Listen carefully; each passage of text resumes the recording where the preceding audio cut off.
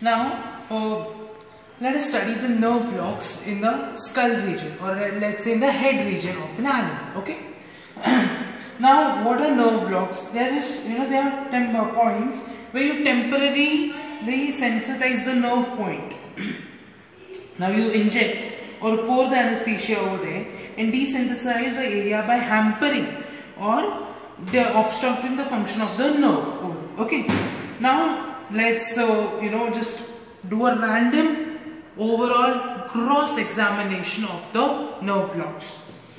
So there are the following nerve blocks: supraorbital nerve block, infraorbital nerve block, corneal nerve block, retrobulbar nerve block, auriculopalpebral nerve block, mental nerve block, and mandibular nerve block. So let's study the first nerve block, that is the supraorbital nerve block. Now, this is the frontal bone. As you remember, supraorbital fossa is this, right? It is above, so it is this supraorbital fossa above the orbit. This is the orbit, this is the supraorbital fossa. So this is the site of the supraorbital nerve block. The nerve which is desensitized over here is the supraorbital branch of the trigeminal nerve. So this block over here is this block is supraorbital nerve block in the supraorbital foramen, and the nerve which is blocked is supraorbital branch of trigeminal nerve. Indication or why it is done is any operation in the upper eyelid or the whole eye. Same over here. So there are two supraorbital fossa. So two areas for the supraorbital nerve block. Again, let's go for the infraorbital nerve block. So this is the infraorbital nerve block. Again, two infraorbital fossas. This is the infraorbital fossa, and this is again an infraorbital fossa. So there are two areas for the nerve block. Which is the nerve affected over here? Infraorbital nerve. And what is the indication? It is for the operation in the upper jaw or the upper cheek tooth, or also in triphoning. It is for the triphoning or triphoning for draining of the maxillary sinus. Now, if there is any infection in the maxillary sinus, so you drain the maxillary sinus, remove maxillary sinus. If you know, this is the maxillary sinus area. So you puncture the maxillary sinus and you remove the pus from it and insert antibacterial fluid or antiseptic fluid for deinfecting it. So this may be infraorbital nerve block काम में आता है. Now comes the corneal nerve block. What does corneal mean? It is really something related to the corneal process. So this is the horn core or the corneal process. The horn is the keratinous structure. उसका बोल सकते हैं इस pen की cap. So this is the corneal nerve, corneal process, and इसके ऊपर आता है horn. So that is the horn, and this is the corneal process of horn core. यहाँ this is the temporal fossa. So in midway of the temporal fossa, you get in this at the base of this corneal process, you get the site for the corneal nerve block. Corneal process, temporal fossa, midway to the base of the corneal process, you get the site for corneal nerve block. Why is it? Which nerve does it desensitize? It desensitizes the corneal nerve. Corneal nerve, which is a branch of the ophthalmic branch of the lacrimal branch of the trigeminal nerve. Very simple. Trigeminal का एक branch है lacrimal. Lacrimal से branch निकलती है ophthalmic, and ophthalmic की branch है corneal. So this corneal nerve branch is desensitized at this nerve block. Why is it done? Amputation of the horn. Why is there need to amputate the horn or the corneal process?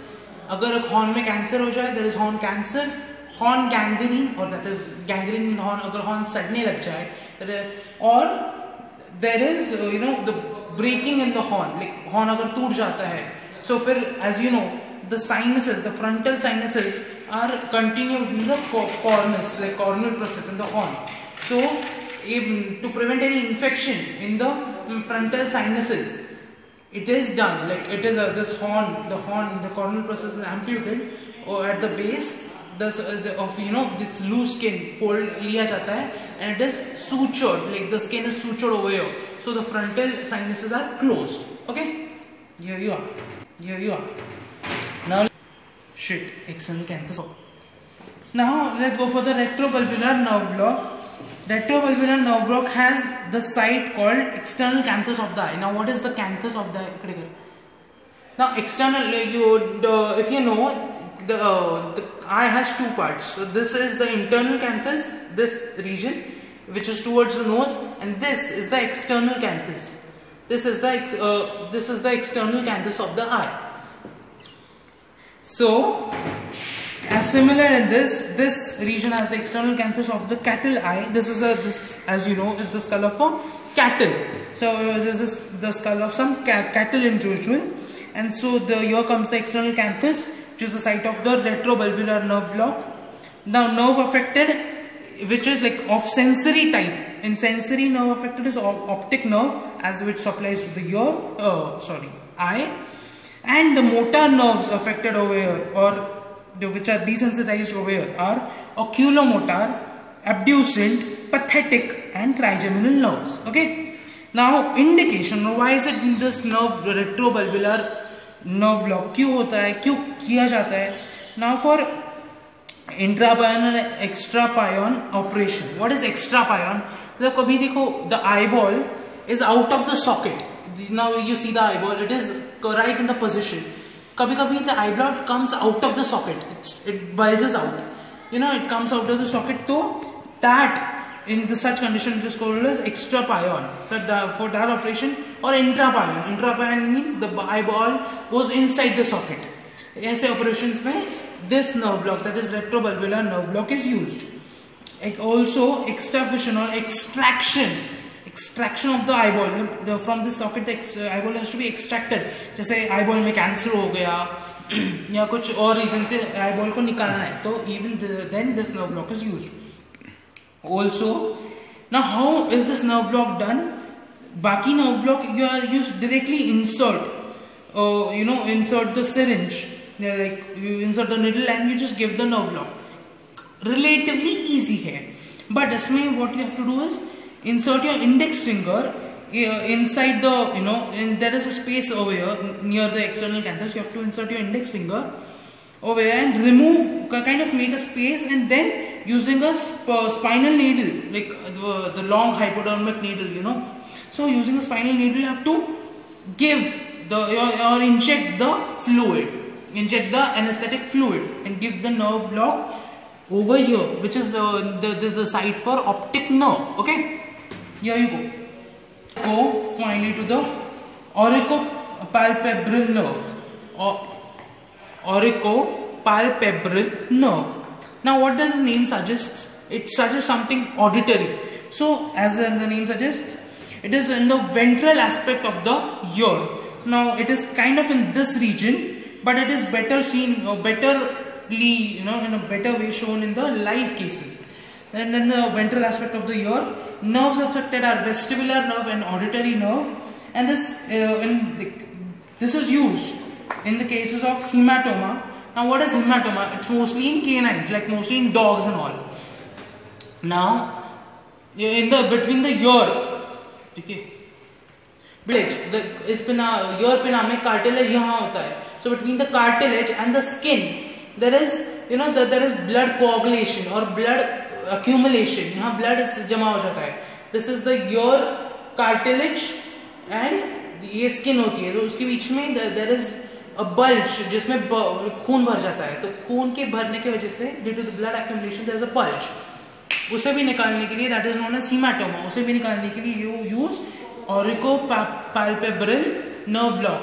Now it is you have to palpate it, and there is a process to check it out, because it also may be a tumorous or a cancerous growth. Also, this nerve block is also used in amputation of the ear pinna, I mean to say, or operations of the ear or ear pinna. Now let's move forward to the nerve blocks of the mandible. We are done with the whole skull, and now let's move to the only movable bone of the skull or the head region. So the skull is done, and now comes the mental foramen. Now this is the which surface of the mandible is this? This is a cattle's mandible. Okay. Now the ramus is the ramus and the body. This is the body. This is the ramus. This comes as this is the external or the lateral surface of the mandible of cattle. This is the mental foramen. Now this mental foramen is the site for the mental nerve block. Nerve affected is the mental branch or the mental nerve given by mandibular nerve. This the indication, or when is it given, when is this nerve block used? Operations on the lower lip, lower jaw and incisors, like lower incisors, lower lip and lower jaw. And yeah, sorry for, let's just have one more time. Then this infra-orbital nerve block, we didn't say anything about the upper incisors or upper jaw. Why is it so? Because there is no upper jaw, right? This is a cattle skull, so there is no upper jaw. Instead, there is an upper dental pad, which is also desensitized by the infraorbital nerve block. So let's move back to the mental nerve block, which is at the site is mental foramen. Mental nerve of the mandibular nerve is desensitized, and it is for the operations on lower lip, lower jaw and lower incisors, or rather incisors.